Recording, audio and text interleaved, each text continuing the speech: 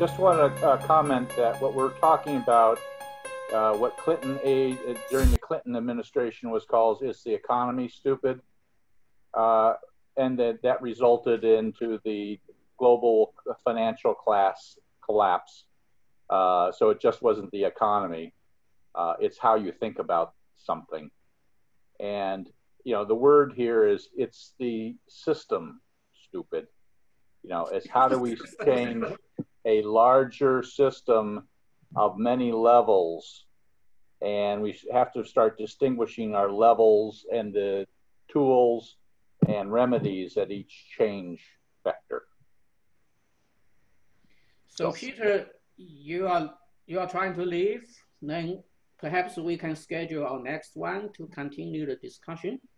Yeah, that's fine. Gimme Geljalu, I think, wanted to interject some things. He had some perspective on some stuff as well. Good. Bernard here. I've got some thoughts, but I'm very happy to leave this to a later session. Okay. Gimme, go ahead. I was actually, this is actually fascinating to hear. Can you guys hear me? Go ahead. Yes.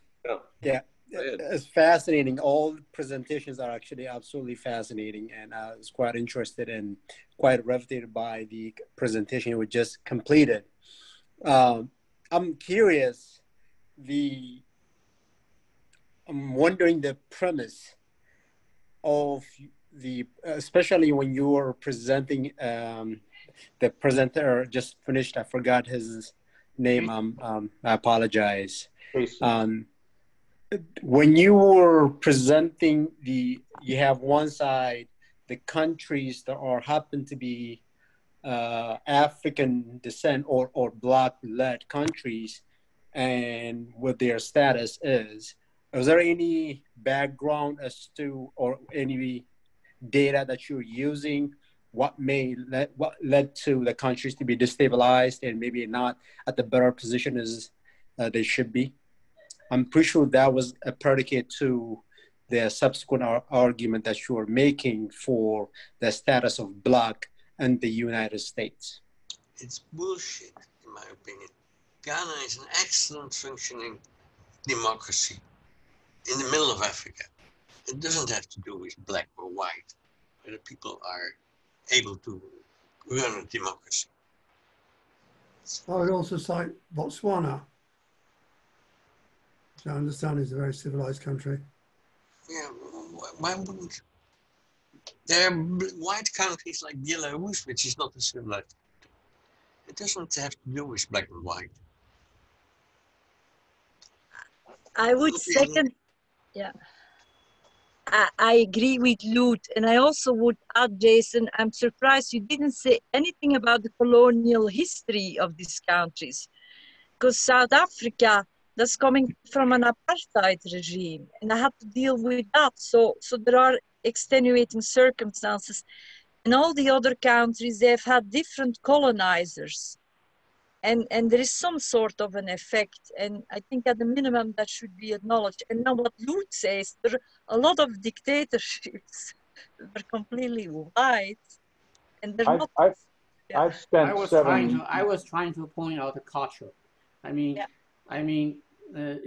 It's not it's not about the color, but it's about the culture and how people work together, how people organize their society. I've spent 7 years looking at the American Revolution, and there were two revolutions in America. One was against physical oppression. We had a war against it. It concluded in 1781 with the Paris Peace Accords. In 3 years, the country fell apart. It was going a separate way, each colony. It was only the second revolution embodied in the, not oppression, but tyranny, which deals with the symbolic systems. So when you're looking at half revolutions in Africa, they took away their traditional oppressor with white faces, and the black faces then learned the lessons even better than the white faces of how to oppress. The issue then is, how do you get a complete or whole revolution that changes the way the population sees. And so I don't think it's cultural. It is an incomplete revolution, an inadequate notion of change, and how we have changed in America versus other areas that have not changed, even though they changed the people and the faces. It's about power and powerlessness. And there are incomplete revolutions. And just one example in America. Cesar Chavez had the boycott of the lettuce and grape growers. We may have better porta potties out in the fields for the Hispanics, but not much more. In the Black movement, they worked with the notions of the Constitution, with the American experiment, and what it meant to be an American. And this idea of reciprocal liberty, that I cannot be all that I can be until you, white boy, are still as good as, you know, together. It's reciprocal. It's a whole system. And so I think it's not cultural, it's an incomplete notion of culture. I think we need more analysis than these type of. So in a group situation, different people may start speaking on different levels. So it usually high frequently we run into something called a chicken talking to duck. So they are different things in people's mind, so they speak at different level. So the group discussions efficiency usually very low, very poor. So this methodology twisted this natural process a little bit just by implementing a rule of the game. It says, okay, we need to share all 4 levels of our personal view on all 4 levels, and we do 1 level each time. So using this method, if you practice a little bit, your group conversation efficiency becomes much more improved. So to memorize it is the first is the what level, and the second is the gut level, and the third one is the so what level. It means we start using our brain to do the analysis. And the last one is now what level. So what new decision I have been made after today's discussion.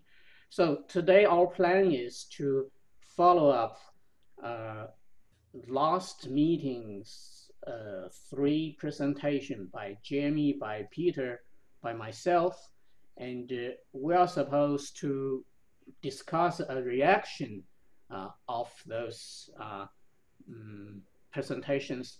But today we got a new friends coming, Peter from Peter Karayani from Boston, and we have Bob here, and we have also Valerie was here last time, and who else? So the new friends can just gradually listen, or I assume if you already seen some of the videos that I posted earlier, so you can also jump in at whenever you like. So is that clear already? Yeah. So why don't we start from the data or what level to share what I have heard last time during 3 presentations. After a few days of memory shrink, what do we still remember? Can we share about that? We can do on a sequence of run table of the of my screen. The first one is Jamie. You're muted. Yes. What I do remember is dus Peter's of course, my own presentation, Peter's presentation, yours, and then Lowell's comments, how he pointed out that we were working at different levels, complementing one another.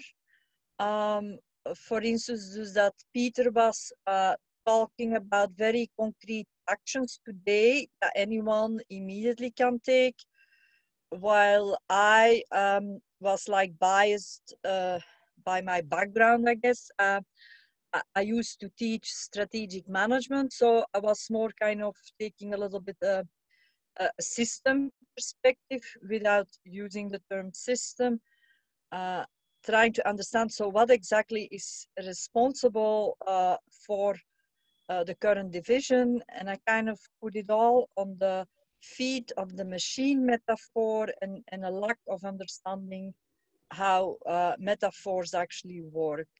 So I'll rest my case here. Thank you. Peter? Peter Lewis. You're muted. Got to have 2 seconds to do that. Well, I think just about everyone is here that was here last time, but a couple people I think are new, but in my presentation, which was entitled Perspective on Black Lives Matter from a Firsthand Witness to and Victim of Systematic Racism. Basically, I went in and talked about the BLM Black Lives Matter background, the founders, what it stood for, and then went into systematic racism that I've personally witnessed from a child, not so much recently, but certainly like everyone in the room here has seen indicators that prompt up the Confederacy and racist type physical statues and things of that nature. But more recently, I have not witnessed and been the victim of as much systematic racism as I was earlier in my life. And that alone is an indicator that things are better. And then that led right into my next slide, which was based on the fact that I asserted, although some may call that an ipse dixit, an assertion made but not proven, but at any rate, I attempted to discuss why I felt that the majority of the United States is not bigoted, based on the fact that Obama was elected to the presidency. That couldn't have happened if 60 or 70% of the country was still in the Jim Crow mindset. And also when I looked at the fact that I felt like a minority in most of the marches I was in on Black Lives Matter after the murder of some of the more recent Black men and women going down Wisconsin Avenue from Friendship Heights to the National Cathedral. I was kind of looking around, to see if there were any more Black people. Just about everyone there was white. So all those sort of indicators certainly showed me that people are less conscious and concerned about the pigmentation of someone's skin as opposed to their brain and what they offer to make a contribution to society. And then I went right into Black Lives Matter today and discussed the fact that I felt that it has grown way past what the 3 original founders of BLM ever envisioned when they started this movement back in 2013. It has evolved to, gay, lesbian, queer, trans, equality, not just racial equality, also gender equality and religious equality and things of that nature. So I think it's grown to mean, at least in my mind and a lot of the minds of the people that I've discussed this with, that BLM today represents essentially where we should have always been as a society, and that is equality for all. And then I went into what I felt were some solution set items, such as physical displays of diversity on all fronts, jobs, advertising, real inclusion, the fact that still there are some hiccups out here. As an example, 0.8 to 1% of Fortune 500 CEOs are Black. And I discussed the fact that that was a dismal 3 out of 500. Same when you look at the Fortune 1000 and 2000, it doesn't get much better. Same thing with board members on these firms or within these firms. And then I wound it up with sort of actions against racist organizations and people and behavior like business boycotts, including some against companies like Domino's and Home Depot that are staunch supporters of Donald Trump. And I think that regardless of what party he is a member of, and I have a lot of Democratic, liberal, and conservative Republican friends, but people that support, if Biden and Democrats were running around with racist rants and code words, then I would be a staunch Republican right now. I would not support someone like that. And but I felt that those sort of actions, like boycotts and op-eds and other means of expressing public disagreement, are certainly proliferating. And that kind of winds up what I talked about. Cool. I remember a lot. Valerie, what's your? I wasn't here. Okay, maybe I yeah. didn't participate the last time. Oh, sorry, Okay, Stuart. maybe I would like to add something. Peter, you gave an introduction that I just felt I couldn't give, because you have experienced it in the first person and I just have witnessed it, but it's not the same thing. And so I thank you for giving this much better introduction than I did. And so then maybe what I was trying to add to the conversation is, as Peter said, he doesn't believe that there is really this virulent racism. I think that's what you're saying, but there's something else going on, and trying to give a name to that something else. And so I was just hypothesizing that we are dealing with some metaphors. One is the great chain of being that is really pitting us against each other, and the machine metaphor is another one, in that it set up the distinction between superior and inferior machines, just from manufacturing. And so that we really need to work on our educational systems to kind of create directly to the third level. How to work with metaphors and not to become their prisoners. Is that a good summary of what I was trying to say, Peter? No. I mean, you jump. We are doing 4 runs. You jump into the third level already. Let's share the data first. Stuart, you haven't shared yet. You are muted. And this is Peter. Before Stuart goes, I just want to say I think Jamie was just basically just continuing and adding more to just the summary of what she talked about. Wasn't trying to jump the gun to number 3. I heard some analysis. That's okay. We cannot be perfect. That's why you need a yardstick, so you can slap our hands with the yardstick when we mess up. I cannot do that. The Indian people will have a talking stick. Stuart, talking stick. Yeah, well, I grew up in Dallas, Texas, and so racism was very much an issue there. My parents made it clear to me that I was not supposed to associate with Blacks, Hispanics, and Catholics. I mean, you know, or Jews for that matter. It was sort of a Protestant neighborhood, and I never really understood why, but any case, that was what was expressed to me.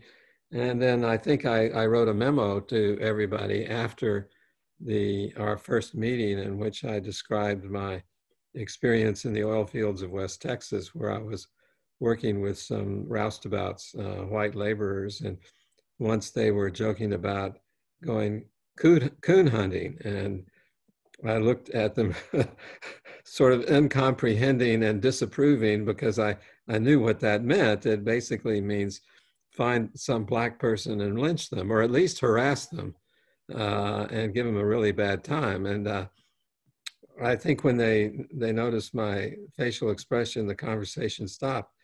But that sort of stuff was going on back in the 60s. And as we know from the front page, it's continuing up to the present time. Ideally a lot less, or fortunately much less, but it was very much a part of the American experience,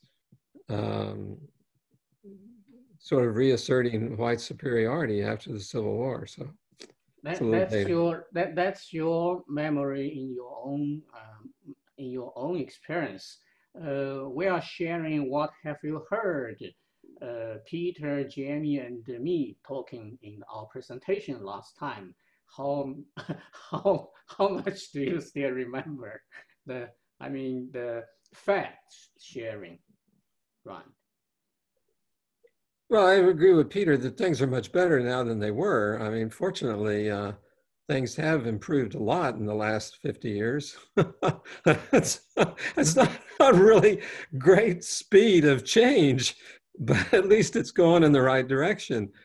And certainly Obama's election as president is a very good indicator of the fact that there has been progress. So. Lower? Yes, I heard from you, Jason, the concern of the true believers and mass organization, and that you're seeing tendencies in the society and certain instances you can see in the news media of not just trying to change the system, but the violence that's occurring. And that mob behavior, particularly in your clips about what happened during the Great Leap Forward in China. So I heard that as a concern and as a counter to the empathic presentation of the violence and pain that we have all felt when we are a minority or in some forms oppressed. What I haven't heard and what I hope to be hearing is more of what are the tools of change and what do we mean by systems of change. Thank you. And that's first round. Second round is about our gut. I think Peter had something to say. Oh, continue, please. I just want to say, I also grew up down south. My father got his first job at Ole Miss, and we were there when Meredith enrolled, and then went to Memphis State. And so I grew up in Oxford, Mississippi, and Memphis, but my parents were Yankees and Catholics, which were also hated by the KKK. I thought of racism when I was there. I was very contemptuous of Southern society, because 90% of them don't believe in evolution, and they're basically crazy. They're almost like Trumpists, you know, way before Trump. George Wallace, they all supported George Wallace. So in terms of what the problem is about, I think roughly about 30% of the American population is consciously racist. And there's another segment that would just rather avoid things altogether. And I think, and I've been tracking the Black Lives Matter movement for a bunch of years now. And there are divisions in what to do about it. And there, even in the civil rights movement, you know, there were divisions between Black nationalists like Malcolm X and Martin Luther King, who had a more universalist, assimilationist goal. And the question is, what is the nature of the goal that we want to arrive at? What kind of society do we want to arrive at? Do we want to arrive at one where people are equal and race no longer as a constraining factor in people's lives and life choices and possibilities? Or whether we want whether we want to support different groups like the identitarians basically want to do, you know? So I think that there's a possibility of a non-identitarian progressivism in which we strive for equality between races, ethnic groups, religions, you know, sexualities, sexes, et cetera, without the sort of tribalist parts of that. I can talk more, but I don't want to monopolize things. So I've been trying to sort through these issues of race, and I found that the consideration of caste in India is very useful in that regard. The one takeaway I had from our discussion last time was, and I've heard that again today, is the movement today is much more about identity. I mean, before, Black is beautiful, that was a form of identity, solidification, sense of agency. But today, when I talk to my Republican friends, they are aggravated by this identity politics. Me, look at me, I'm gonna change my sex, I'll be doing this.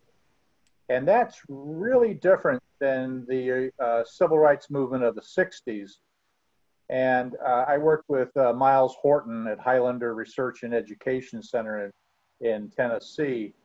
And that was sort of the strategy planning development for Abernathy, Martin Luther King, Andrew Young, etc. So like Rosa Parks didn't go to the back of the bus after she went 2 years, summers at Highlander. But the idea there was not identity, even though that was important for the movement, but it was the ideas of reciprocal liberty. And, you know, the Martin Luther King said it best, I cannot be all that I can be until you, white boy, are all that you can be. And that whole idea of reciprocal liberty is a radical notion versus hegemonic liberty, or today the NRA natural liberty of, you know, hold my gun, or the law and order of the Puritans up in the Northeast, where you change via changing the laws. So that idea of reciprocal liberty was something that helped found this country, and also what helped found the civil rights movement based upon the founding of this country and the Constitution. That was the strategy then versus the straight identity politics of today. And so we have two different strategies here.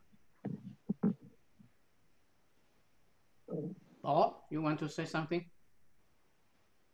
No, I'm just thinking about when I moved from Chicago to Charleston when I was 8 years old. There were no Blacks around in Southern Charleston. I was the Yankee kid. And I remember being de-pantsed on the public playground once or twice just for being a Yankee. So that's part of my personal experience. See, what Bob just said is an example of memory and associations, feelings. So by hearing what we just mentioned, caused him to associate with those memories he just mentioned. So we are now in the I'm still trying to practice this. We are now in the second level. Second level is all about the emotions and the feelings. So who wants to start? Well, I'll say a few words about that. You know, in the presentation that I just summarized, and when I gave the presentation a few days ago, you know, I had one slide, if you all recall, that had a dozen or more instances where I had, you know, suffered racism, everything from being beaten at Shepherd Elementary School, which was 99% Jewish, as well as our neighborhood. But I didn't mention to you is the exact reverse. When I went from 6th grade and was now ready to enter into 7th grade, and we started at Floral Street Northwest and in Shepherd Park neighborhood, just to the 1 block north of the old Walter Reed Army Hospital. Then I had to go to Paul Junior High, which is now 99% Black. And Frank Gibson and my Jewish friends from Shepherd Elementary, that because of their zip code or because of where the boundary was, they then were assigned to Paul Junior High, as opposed to Deal, which was just, you know, all white. And then Frank was beat up. We were walking to get the bus at Missouri and George Avenue, and these 5 or 6 black guys descended down from the hill, told me to get lost. And I said, what do you mean? They said, we're going to beat him up. And I said, no, you're not. So they shoved me out of the way and started kicking and stomping and beating Frank. You know, he wasn't hurt in a major way, but they punched him, you know, bloodied his mouth, all that kind of stuff. So Mr. August Savage, we used to call him Augie Doggy, was the vice principal of Shepherd, and Mr. Zevin, both Jewish, was the principal of this 99.9% black school. And that's the way things were in DC. They were the regulators. And I got along with Mr. August Savage and Mr. Zevin. And August Savage came to me and said, you know these guys, so I'm going to walk with you in the hallway and you're going to point them out. So Frank and I pointed each one of them out. August Savage took each one of them to the office, told us we had to watch while he administered disciplinary action, and he began to just punch the hell out of them in the stomach, one at a time. And he was like, like this. Okay, Mr. August Savage, I won't do that again. Like this. And it was just physical, absolute corporal punishment. But one thing is for sure, there were no more instances of these kids attacking, you know, white kids that year when they knew they were going to come under this bulldog vice principal that administered his own justice. And I agreed with it, I have to say. I'm not ashamed to say that, but I thought what he did was great. I never will forget those days sitting in his office watching him punch the hell out of the stomach and take the breath away from those idiots that beat Frank up. And, you know, but it was just the 180 degrees opposite. So when I gave that laundry list, it doesn't mean it's not the other way around too. There are a lot of unforgiving black people, you know, that won't look the other way. And I tell them, don't keep playing the race card about every damn thing. Don't blame it on race when you get fired. If you were just an effed up individual and screwed up your job, then you should have gotten fired. And, you know, it has zero to do with your skin color. On the other hand, in some cases it was. So, you know, it goes both ways. Lowell last time, you know, after my presentation said, well, good, that hits on part of it, but not the whole thing. And I agree with him. You know, we haven't gotten the solutions and the what if, as Jason put in his email that went out to everybody. So what now? And I don't want to jump the gun and go and be in violation of Jason's orderly manner here. But I'm not, you know, I'm not sour. I'm not bitter. I don't carry a chip on my shoulder every time I see a white person. When I started Cellular One, which you all know, I was one of the founders of the first cell phone company in the United States. You know, and cellular took off and grew, and now everyone's got a cell phone. Cellular One is now AT&T Wireless. So they bought it from us, me and John Kluge and Catherine Graham that owned the company. And they gave us a bunch of money and all that kind of stuff. But one of the people I tried to do business with was Emery Fulmer, who was then mayor of Montgomery, Alabama. At the same time that I went to visit Emery a month before, Time magazine either had him on the front cover or one of the main articles that said something to the effect, is this the most racist man in America? And I went down to meet Emery, and when I went, he had his mayor's limousine pick me up, and we were going to talk about him raising a few $100,000 for the legal fund and the engineering to get Montgomery done. On that same day, Jesse Jackson was meeting with George Wallace in that famous meeting. It was the same day. So Fulmer, they accused him of being a racist because one of the Montgomery County cops shot a black kid in the back that had robbed a delicatessen or a bank or whatever. And they said that he sits there, you know, in his desk, hunkered around the Bearcat scanner, police scanner, listening. And then he ordered the police to go, hey, go out and kill that kid. And first thing Emery did when I walked in the office, he grabbed me by the arm and said, look, I said, so where's the scanner in your office? He said, it's right there. He said, it's got an inch of dust on it. He said, it's not my office. I'm not sitting there waiting to order the police to go kill black people. So anyway, we had a fun conversation and whatnot, but it was kind of ironic that the same day that I'm meeting with him, he's also in Time magazine and captioned as the most racist man in America. But one thing I found when you're doing business with people and you're making them money, all of a sudden, color, pigmentation, gender, whether you're gay, straight, and all that goes out the window. And that was the more amazing thing that I learned, that when I was helping people make millions of dollars, they did not give a shit as to what color I was, to use the best business terminology I can come up with. So I just wanted to just toss that out there, because mindsets change based on personal gain and whatnot a lot. And then they go back to their racist way after you help them make a couple $1,000,000. And, so it's pretty amazing to see this as they flip-flop back and forth on their attitudes. First, they're smiling in your face and whatnot. This young black boy from DC helped me make a bunch of money as an owner of Cellular One in Montgomery. And then on the other hand, they're using the N-word to their friends over dinner next week. Go figure. So Lowell, I don't know how to answer my own comment. Thank you. Jamie, guts, emotion, association. Jamie? Unmute, Jamie, unmute. Yeah.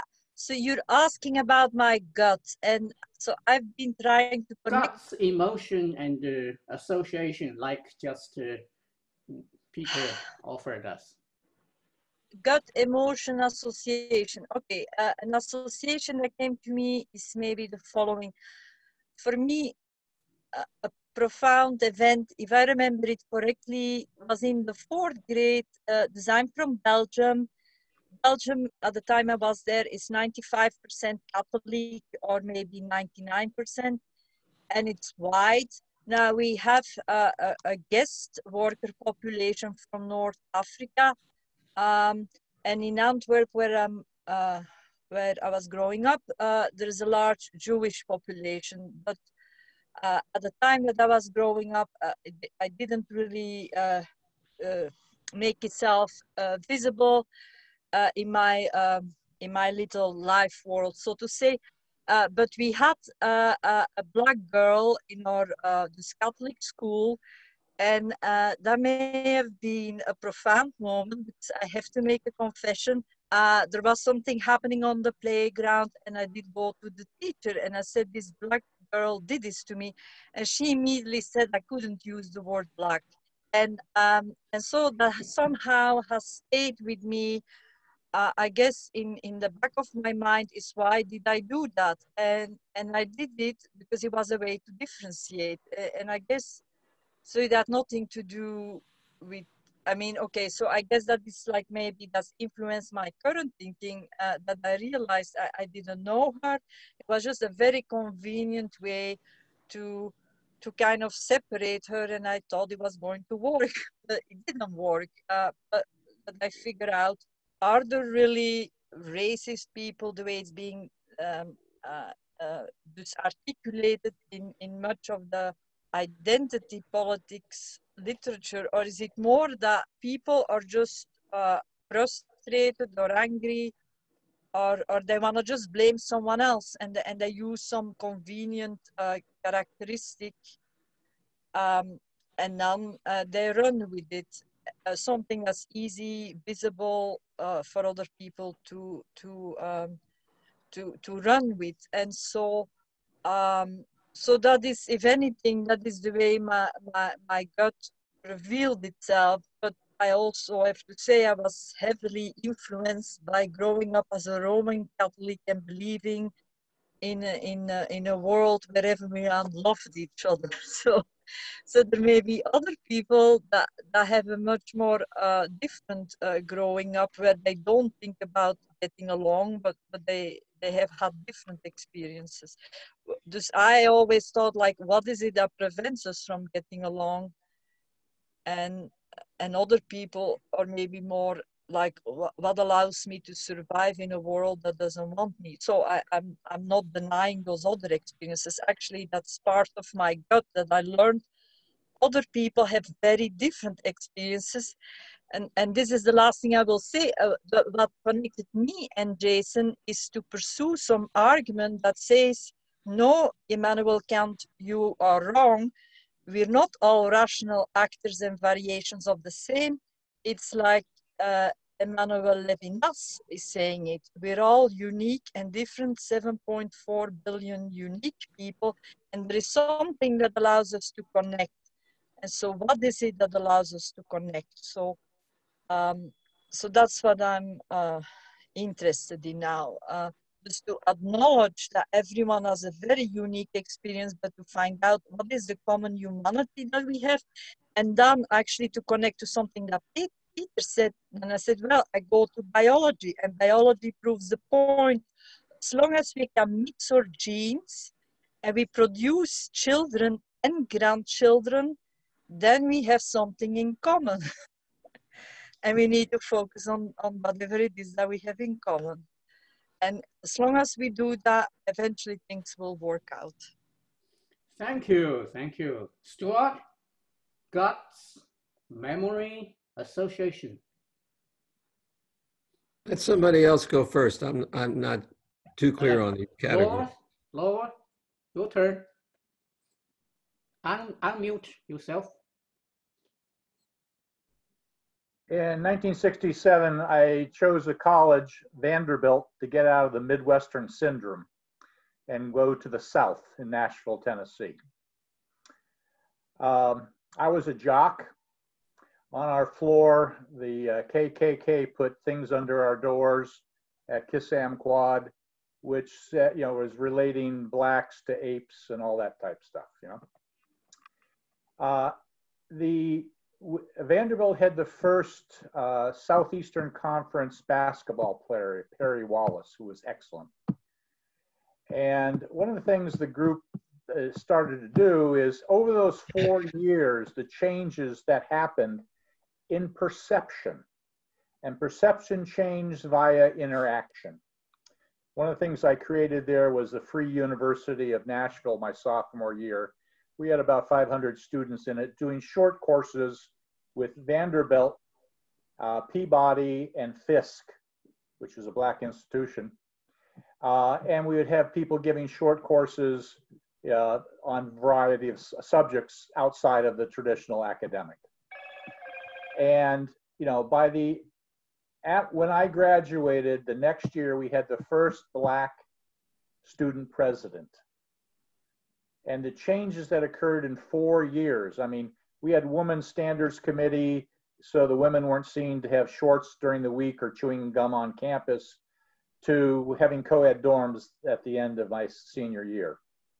So the changes that happen in institutions can only come about by changes in perception and exposure. And how do you get that exposure was my lesson from being in the South and having some pretty rampant racism all around me. Valerie, you want to say something? I come from Maine, which is 98% white. And this part of the conversation is very interesting to me, because you've all had experiences at very young ages. And part of my growing up years in Portland, I knew only one person of color. And when I say color, that person, even though her father was Jamaican and her mother was white, she did not consider herself black or a person of color whatsoever. So my mother had to not explain things to me, but just refer to some people are darker than others because of the sun. So I really had no experience in the way that you have experience. And the other time I became aware of Black people was actually as an undergraduate at a university. And again, not very many at all. In fact, I knew of only one person who was Black. And this person was very much of a novelty. So those emotional experiences that many of you have experienced, it just totally gone for me. Here in Maine, in the last 15 years, though, we have had an influx of people from Africa, particularly Somalis and Ethiopians. and they have settled in 2 different communities in Maine. But it's very interesting. The communities are they keep their communities very, very tight. There's not a lot of interaction with the white communities whatsoever. So even some of the emotional experiences that you're talking about still haven't been available to me. But I will say this, I just finished reading Devil in the Grove. I don't know how many of you have read that book. It's about Thurgood Marshall's strategy which finally ended up with Brown versus Board of Education and desegregating education. But that was a very emotional experience for me reading that book, I have to say, because I did not realize how much, particularly in Florida, where this book takes place, how much Blacks were still thought about in the same way that they had been thought about 100 years previously. And the fact that lynching still took place in Florida, never mind some of the other states too, during the 1950s, and not much was done about it. But it was an emotional experience for me to read that book and to realize, oh my good God, and to also question how much further we have come since the civil rights times. I think there was a very high expectation from the 50s and 60s about progress for minority people in general. I don't think those expectations have been realized even today. That's why we're having these kinds of discussions and why we have Black Lives Matter. And I'm just wondering, Lowell, I have a question for you. You referred to talking about tools and Black identity now and what have you. Do you see anything in the identity politics movement right now that can provide some tools about going forward in a positive way? Because I don't see what happened during the civil rights years actually being an alternative for most people at this point in time. So just curious about that. Okay, so if not more sharing on the gut memory association section, we now enter into analysis. Just to follow Valerie's question, and Laura is going to answer with an analysis, I guess. Do you want me to give a presentation? Presentation, we can finish the full run and then you can do your presentation. But you just back to our 4 level. In answer to Valerie's question is, we've dealt with the physical manifestation of oppression, lynchings, at least we've reduced the incidents, etc. But we've not dealt with the full revolution of tyranny over the minds of people. And that tyranny is a cybernetic problem. Okay. Because it is a problem of the organization of our symbolic world, our perceptual world. We talked about brains and neurons, etc., like that, but the problem with science is that it looks at the specifics. It doesn't look at the fact that you and I are talking now, and the fact that we have a communications culture between us of a common language, certain experiences that are different, but we can get around that. If we were talking, as I was earlier today with Stuart, with folks from Russia and Slovenia, you know, we're dealing with very different languages there. But they share certain characteristics being Westerners.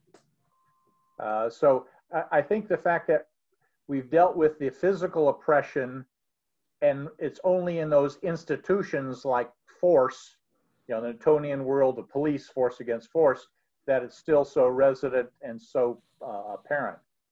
But it's in the minds of the people. It's like the UN Charter. If war starts in the minds of men, peace must start in our minds too. And cybernetics should be able to address that issue of minds and the organization of symbols and narratives and the ability to see Cybernetics is a perceptual science, not necessarily a conceptual science of the brain. So, Sorry So you say analysis, please. Yeah. Valerie? Well, no, it was to follow up. You say it's a cybernetics problem. What can cybernetics actually do on the ground to address the mind problem? That's fourth level. Let's finish. Oh, sorry. Third Okay. level. Sorry. I'm ahead. Sorry. I'll go back. Okay. Forget it, Lola. I'll catch you up next at level 4. We have one more run to go. Peter, Peter in blue shirt. We have 2 Peters here. So, you know, Pew Research, who you all are most likely familiar with, did an analysis using Crimson software. And the purpose was to determine how many times on Twitter since 2013 or so, when Twitter started, and also when Black Lives Matter started, as to how many times the term was used in order to kind of gauge, how often is it seen in the household and around American corporate life and elsewhere.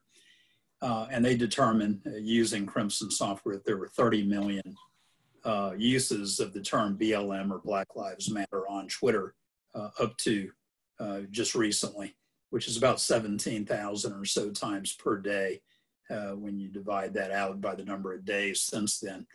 And that's quite a lot.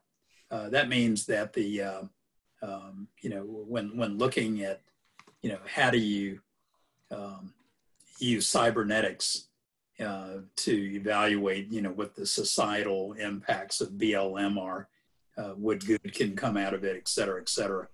I think that first, as a prelude to that and a foundation, I think Pew Research offers some good foundation, just knowing that it's on the tip of the tongue with everyone. Either they're talking negatively and saying Black Lives Matter is a radical organization, and that white supremacy is way down there, but Black Lives Matter, all these people are essentially domestic terrorists. You got that one camp, and they're talking about BLM on Twitter in a negative way. You download a CB radio application on Android or Apple, and they're using the N-word and BLM in a very negative manner. So at least on Twitter, you have, just because it's on Twitter doesn't mean it's being discussed in a good way, but it's being discussed at both extremes. And so I don't know how you break the logjam, between the people that say BLM is good and the other extreme that says BLM is bad. I happen to think it's good. Jamie and some others here have expressed the fact that they think it's good. Where cybernetics, comes into play here, I'm not really sure. But one thing is for sure, it starts with groups like this, I think, in just discussing and understanding it and trying to propagate the results of whatever we come up with out. So I think it's important that there be some sort of conclusionary summary that's in writing, posted on more than just Clumber Remy, but out there on social networking. We'll leave that up to Jason to decide and to do. But that's where it makes a difference. I think people want to know why they should support BLM. Why should they depart their current negative thinking of BLM, which is very isolated, and why some others that support BLM shouldn't at least see some of the argument and some of the fears that people that don't like BLM and think it's terrorist, what are those fears? What's their rationale? And to start that discussion with them through social media. That's how you essentially, combat racism. That's how my dad got Mr. Thompson at 1209 Floral Street to finally talk to us after a year after we moved into our house. He kept every day, like I told you when I presented, every day he went out, when he watched by the window as we were cooking dinner. As soon as he saw the door open and the back door of Mr. Thompson's house, my dad would grab the trash can and say, "Hey, Mr. Thompson, how you doing?" for about 365 days for a year. He did that every day until finally one day Mr. Thompson came over, apologized, and next thing you know, my dad and he, like I reported, were watching football games together, and that's how he was reformed, was through, you know, communications. And I think that's part of the whole credo of cybernetics. Peter, please. I think, again, I've been interested in tracking BLM and efforts to reform the police and all that for several years. I think when people ask about support or opposition to BLM, there are different things that are meant. I think most of, maybe about 2/3 of the population are in support of equality for African Americans and an end to this sort of brutality by the police and accountability on the part of the police. Probably maybe a smaller fraction are in favor of street protests. And even another smaller fraction would be, a much smaller fraction would be in favor of more militant confrontational protests with the police. I'm not in favor of those things. I think they're counterproductive. Unfortunately, for better or worse, BLM has become a shorthand for sort of civil rights or inequality. But it's also a shorthand for, you know, the politics of resistance and methods of resistance like demonstrations and other actions. So the other point I was gonna make is that there's an identity politics on the left. There are a bunch of identity politics on the left, depending upon different groups. But there's also an identity politics on the right, and that's white identity politics. And that's how Trump was able to win in 2016 and how he might win in 2020. And there's a problem with both kinds of identity politics. They're inherently tribalist, and they drive this sort of you know, my people versus your people, and we have to find a way out of that out of that dichotomy, and think of ourselves as citizens and equal citizens with our first allegiance to humanity and or American society, and secondary allegiances to other groups that we might be a part of. So I don't know whether that's cybernetics per se, but I think we have to find a way out of the sort of tribalism that we're facing, or else we're going to have a civil war. Thank you. Stuart, you have something to say? Jamie has her hand up. I like, if I may follow up a little. Go ahead. Since Lowell said cybernetics is perceptual, so I couldn't help but start thinking about family systems, and I'm not sure whether that is also considered perceptual, but that is definitely Gregory Bateson and Margaret Mead. And then I went to the place of the lynching, like being a racist is one thing, but actually going and lynch someone is something else, or like whatever, hanging him, whatever, binding him with a rope behind the pickup truck and go driving. So I'm wondering, what is it that makes people actually join a sort of activity and not speak up? So that brings up this issue of rituals. And that brings me back to Lowell, because he has studied, I mean, or at least very familiar with rituals across the lifespan. So something is happening that young children are initiated in those rituals to kind of participate and not speak up. And that there's a dividing line somewhere is that you actually kill someone. And that is maybe a way that we really need to focus on intervening, because that is, so you have the ones who actually kill someone in a group, but then you have all the other ones who never go so far, but they still have this a hatred in themselves or this very divisive reasoning. And so what is it that makes people actually join that type of reasoning? And I think there's something very ritualistic about it. It's not just that someone decides, oh, I'm going to be divisive. It's that there is some sort of a context. And so that is a way, a place to intervene. And I guess there are already programs in place that focus on bullying in kindergarten, so to say. And so that maybe that is a way to intervene. And on the second point I would like to make is there two streams of thinking going on. And one is rational or analytical and the other is emotional. And I think the resistance to Black Lives Matter is a lot of people that are hyper rational about it. And they totally forget what it is about. And so they go and develop game theoretic modeling to kind of prove that every life matter. And actually I have a friend like that in Australia who the only thing he can do is make rational arguments to say that we will end up in a post-racial society. And so why don't we live at once in the post-racial society and just stop all discussion of Black Lives Matter. But you actually need to get there, and that is going to be an emotional process because that is all about emotions that need to be reprogrammed. So that is not something that we can really rationally argue, because we first need to go in our own emotional space to really understand what is going on. And so I just want to point that out, that there is this two tracks reasoning that we need to be aware of while we move forward.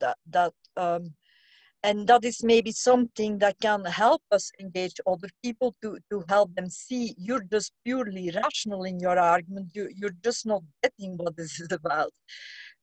This is not about some ideal type society that's going to be there tomorrow. No, this is about the very real things that are happening on the ground today, that people are getting lynched, but it's not really called lynching because it's not supposed to exist today.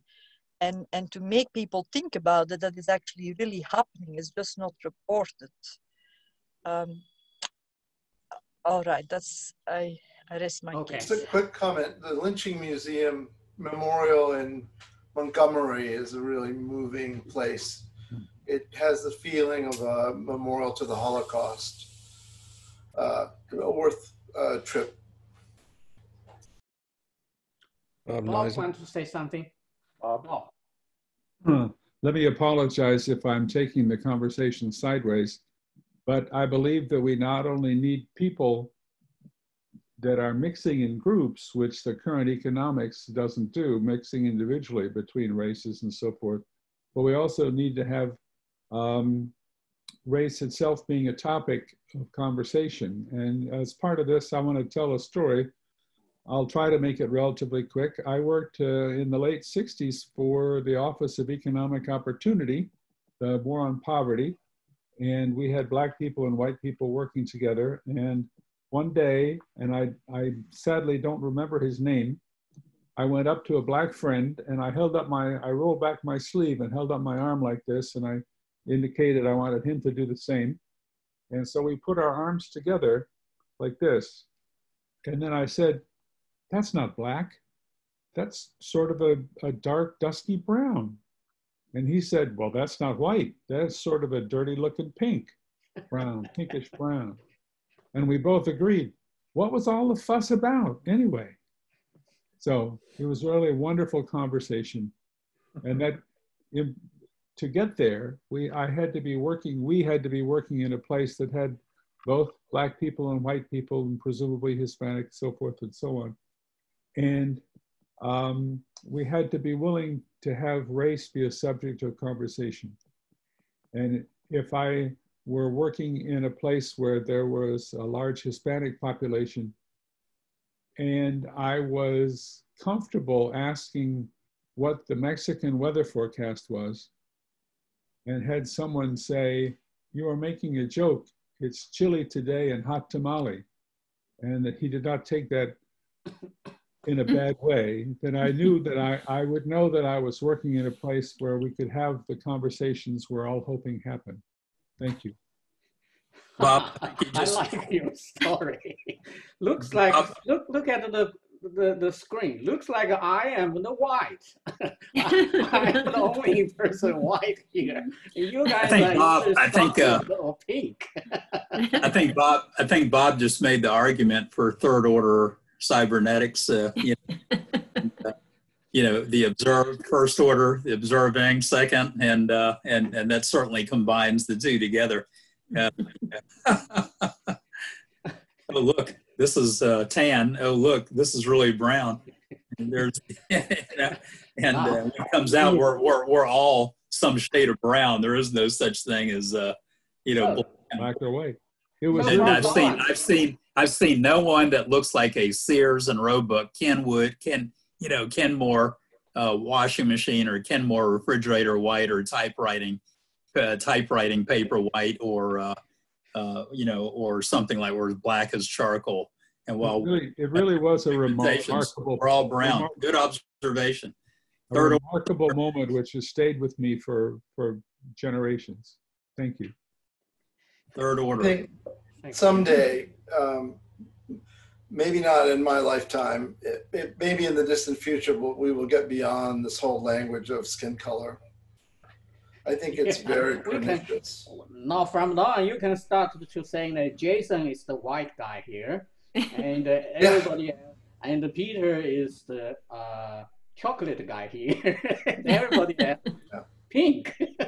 And this is not just I want to observe also, this is not just a black and white matter. Someone asked me one day, "Are you a bigot?" And I said, "Yes, I am." They said, "Well, who do you not like?"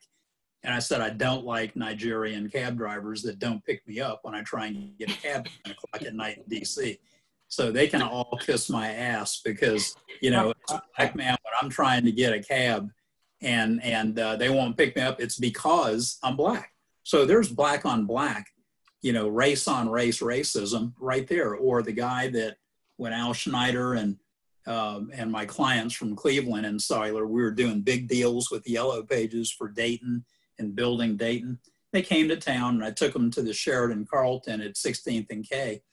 And like the other cars lined up, and this tall 6'8" or so African guy was the head car parker, or whatever you call it, the person that greets you at the door. And we pulled up and I had a small Mercedes. And he said, "I'm sorry, but we have no more parking spaces and no more valets. There are parking spaces parking lots within the next 3 blocks." So I rolled up the windows and told Nick and Al, who were both white, I said, "Watch this." I said, "We're going to go park, and then let's go back to the lobby and look through the shades. And I bet you he parks every car after me." And they did. Well, Al Schneider got so mad that he went to the manager of the Sheraton Carlton and said, "This guy just discriminated against us." And he said, "Well, how?" He said, "You're saying Mr. Lewis is black and our doorman is black. How could that be? They're both black." And that's when the argument started with Al and the manager of the Sheraton Carlton. Look, there's this thing called black on black racism, and if you don't realize it, you better realize it now. That black guy was not going to serve me because I was black, and then when I had my cellular company, Cellular One, they escalated an issue all the way up to me from this African guy that we hired, and he didn't know his ass from a hole in the ground. And we taught him IT, gave him an opportunity, and then he moved Alice Zakian, who was my vice president for marketing, and we had a very diverse company. People always complimented Cellular One, saying, "Wow, you guys look like America." And it really did, because I wouldn't hire based on, I'm going to have an all-black company, or we're going to cut just black hair or cut white hair. I've gone in barbershop, "Well, we don't, sorry, but we don't cut black hair here." It's like, give me a break. But at any rate, so they said Phillips refused to work for Alice because she needed a demographic IT person in the department to run all the data for the cellular systems to demonstrate need from the surveys that we were doing. And he refused to work for her. So it went all the way up the management level and got to the president and CEO, me. And so I sat down with Phillips and told the exec VP I didn't need anyone in the office. So I said, so I understand you refuse to work for Alice because she's a woman. And he said, that's correct. He said, in my country. I said, well, you're not in your country. You're in the United States. And we do have this thing called female vice presidents. And you say, well, I'm not working for a female. I said, okay, well, it's real easy for me. You're fired. Okay. And by the way, Norma Braveboy down in accounting's got your check, so go get it. And then he started on a rant against me that started, number one, with the fact that I was not a true black because I was mixed with white and African American. Therefore, you're not an authentic black man. And he said, and the reason that I'm superior over you and Africans are superior over you, Mr. Lewis, is because we demonstrate it all the time. He said, how come you think that we can hold our breath underwater longer? How come how come we win all the races, the marathons? I said, well, first of all, I said, I'll run a marathon against you in a day and I'll whip your ass. And that's number one. Number two, we can go to the swimming pool at Walter Reed Army Hospital, and I guarantee you that I'm going to hold my breath underwater longer than you. So if you think that being an African and having bigger nostrils than my wide nose is better or superior in some way, then you're out of your damn mind. So I said, beside that, I said, if you notice one thing, I'm sitting here behind this desk and I'm the president and CEO. So how come you're not sitting here? And so then I decided to harass him. And I said, you know, where you're from, I said, there are no buildings higher than a thatch roof hut. You don't have anything but dirt roads in Africa. And he said, that's not true. We have skyscrapers. I said, get out of here, like this. So I decided I'd apply the same thing to him to see his reaction. And I said, well, I value the time we've spent with you. And if you want your job back, you're going to work as a volunteer for 30 days. So right now you're fired. You can go get your check from Norma down in accounting. And in 30 days, and if you're not here tomorrow at 7 p.m. and here for 12 hours until 7 p.m. every day, including Saturday and Sunday, then we may put this position up for rehire in 30 days. So he worked with no pay, and I pulled my military commander stuff, and I paid him, made him work without pay. And he came back, and I saw him on the escalator at Farragut North here a couple of years ago, and he thanked me for firing him for 30 days and making him work. And he said it really jolted him as to the fact that the archaic nature of the thinking in a lot of African tribes and people were very backwards. I said, well, you're welcome. And now he's very successful in IT in the DC area. And, but, he'll then translate that. But it's not just, whites on blacks or blacks on whites. It happens within race too. And that's one of the things that we never discuss. But I just wanted to bring that point out, and now shut up. That is purely cybernetics. It's all in the mind. Stuart, you want to say something before we do the final round of the conclusion part? No, I don't have anything else to add. Okay, so number 4. Number 4 is about decision making. What have I learned from everything above, and what I'm going to do to share with the group? Jamie, you want to start? No song. No song.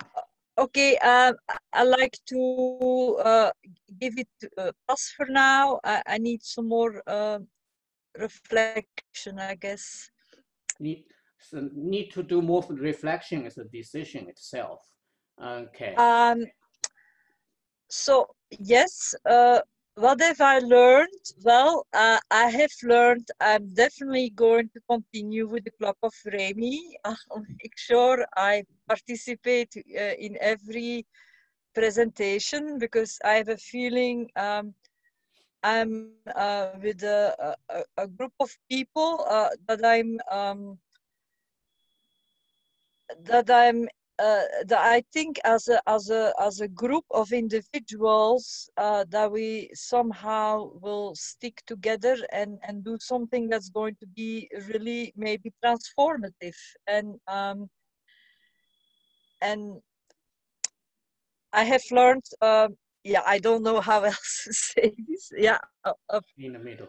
Of course, I have limitations in my own thinking, and if I may say that bluntly, my challenge was to find other people that were able to work with my limitations, and I've had trouble finding a group of people like that to be constructive moving forward, and so that's what I've learned. Peter. Yeah. Peter. I mean, I'm sorry, the other Peter, go ahead. Peter. No, I think it's you. Both. I don't know. Okay, you guys can take turns. Well, can you just repeat your levels? The first one is what? The second one is emotions and feelings. What is 3? Analysis? 3 is so what? It's analysis. So, analysis so of what? Kind of all kinds of reasoning going on that you have your own theory, your hypothesis, your explanation. And then 4 is action. What to do? Yeah, last one is action. Yeah. Okay. Well, on the number 4, what happened to so what? Is that part of number 4? Oh, that's number 3. That's So still what is number 3? It's okay. So what? Okay. From your perspective. Well, okay, that's not how I interpret so what. But anyway, okay. So now what? All right. Thank you. Now what? And Laura? What has impressed me is the level of understanding by sharing personal stories.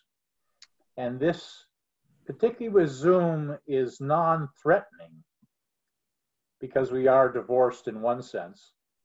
And so the ability to explore your own emotions with someone else, and I don't have to share a beer with you, but I'm sharing a Zoom meeting with you.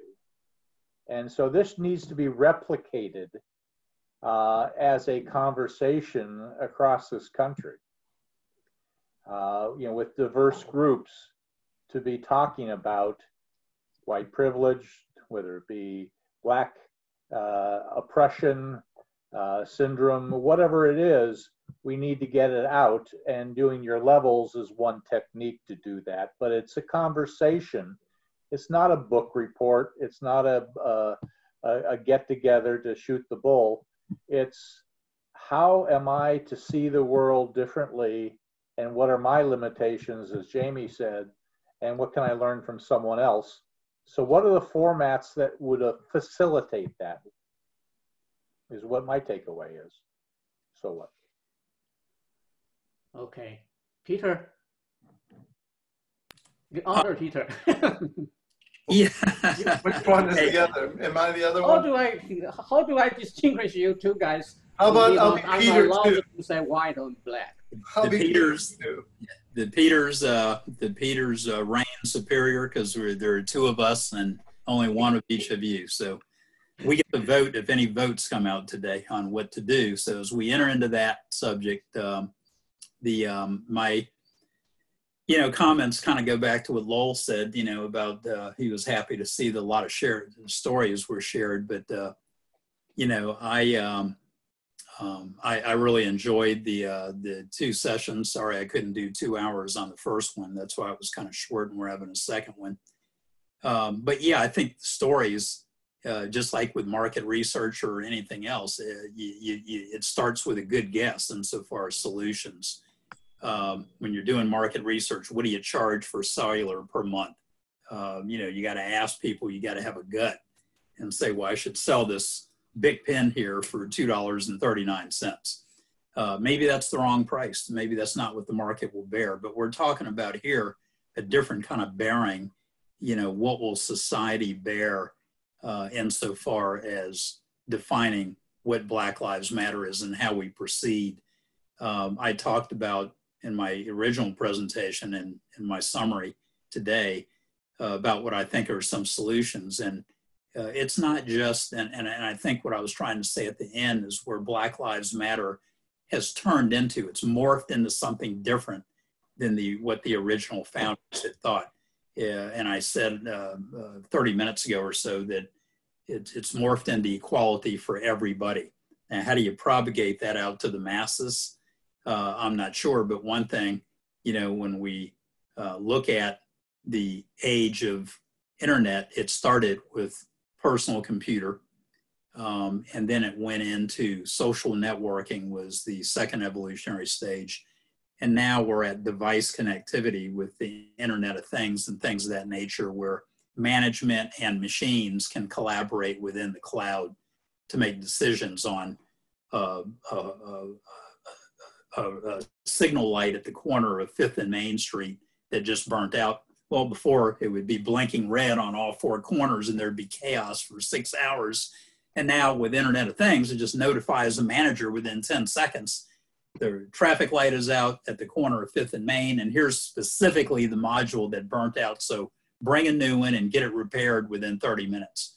So things change as a result of that. Well, in like manner, you know, we have to be able to respond quickly to things now and instead of letting them linger. And that should be one of the things that we're leveraging nowadays in society, is using the internet and using that to our advantage in order to make changes, not just marching, not just busting class in and looting, or any of those methods that we talked about are good or bad to get the attention that BLM means. But I think it's important to define, and that's what I'm seeing a lack of out here in social media, and what no one's really defined what Black Lives Matter has morphed into. And I think that by doing so, that would change the mindset of a lot of people that look at BLM as a threatening movement.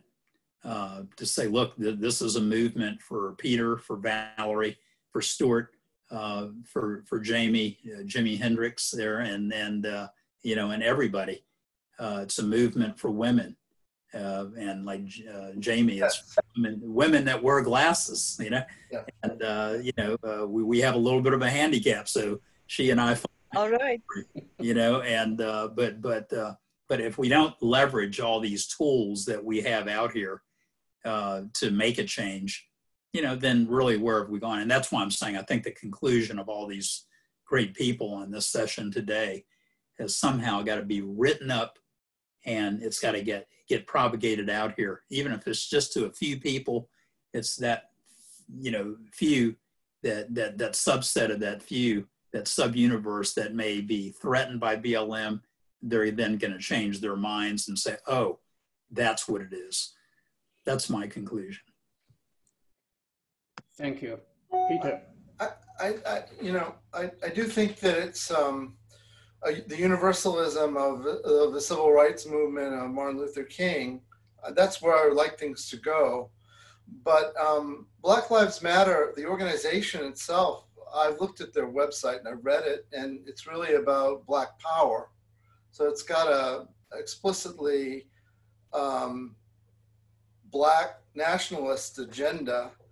I think probably most people don't know that, and we all support it because it has started out dealing with the problem of police killing minority people and other people, and it's sort of it morphed into this. Well, they were always doing protests, but their protests became much more effective with the killing of Floyd, and now there's a larger discussion about where to go. You know, there are discussions about reparations and discussions about all sorts of other things. But what's missing from that whole discussion, which is based on critical race theory, is the sort of universalist, egalitarian, non-identitarian view of civil rights as universal rights for everyone. And so what I worry about is that this kind of particularism will short circuit the universality of a movement, because there isn't really a movement for equality per se, or getting beyond race. That would be condemned as that would be condemned by the critical race people as ignoring the problem. So Okay. Peter, Let me say a few words because Laura has a presentation to do after we conclude this round of conversation. As a facilitator, I have a disadvantage of speaking for myself. So now I took off my imaginary facilitator cap, put it aside, and coming back to Jason myself. And I will say a little thing about this forum and reflection that I should have. The data side, I still remember Laura used the phrase, "It's the system stupid," and in the same session, and Jamie used the word the clueless class, and those are some kind of red flag for me because I'm very nervous on two sides. On one side, I'm nervous about our intellectuals falling into the trap of what Hayek said, called the fatal conceit, that if we become so confident about our knowledge and our wisdom about the world, we may eventually turn into some negative force for the society. On the other side, I have been alerted by the videos and the images that I shared with you on our clouds folder that was kind of disturbing to me because I think I come from a different society than your guys. So the major difference between me and all of you is that some of you might consider this United States society a bad one, needs to be overthrown, need a revolution. Better Trump drop that immediately. So I cannot agree with that because I come from a much worse society. So I cherish this society so much that I don't want to see it being hurt. So particularly to Peter, I understand your story and your experience of being discriminated and those emotional hurt and drama, the traumas. But we need another session that you and I can exchange our emotional experiences, that I could have a chance to tell you stories that compared with what happening in that kind of a society, China, Soviet Union, and Cambodia, and really what you being wrongly treated was really small case.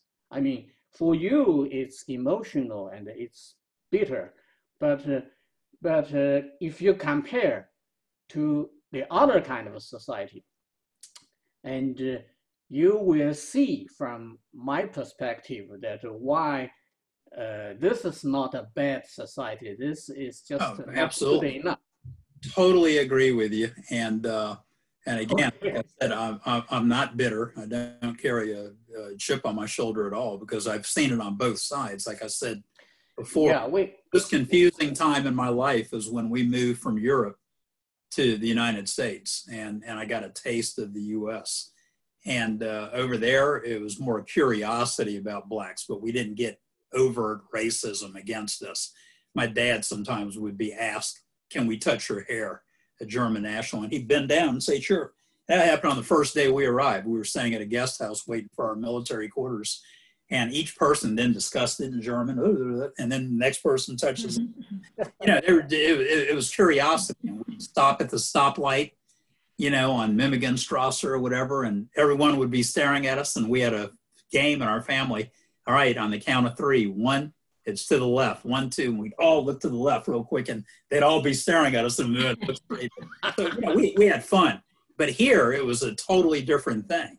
And everywhere I've been, France, England, the islands, and so forth, Japan, you know, it's when I see news reporters on TV today, like Bruce Johnson and others that, you know, felt before they started the news as an anchor, they had to talk about their experience in Japan, and the owner of a bathhouse saying, please don't come back because my customers said that they won't come back if a black man uses the bathhouse again. He just wanted to experience it.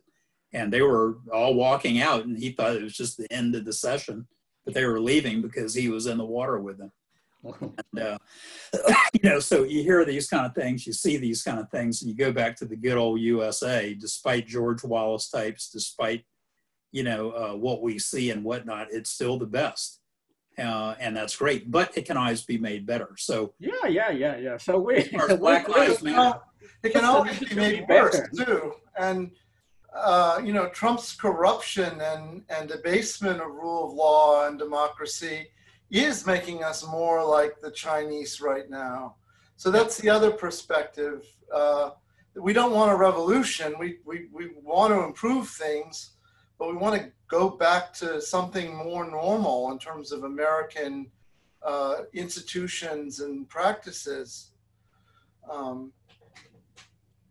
So, Peter, if I may just bring this up or amplify what you say, and we could do another session about this, but you're pointing out this identity politics, how that really has taken off, and it's all over the place, and how can we contain that? And there's also specifically a question to Peter Lewis, in that you haven't really discussed too much identity politics, but something that Jason and I have also talked about. There's an identity politics on both the right and the left. We arrange another session. Yeah.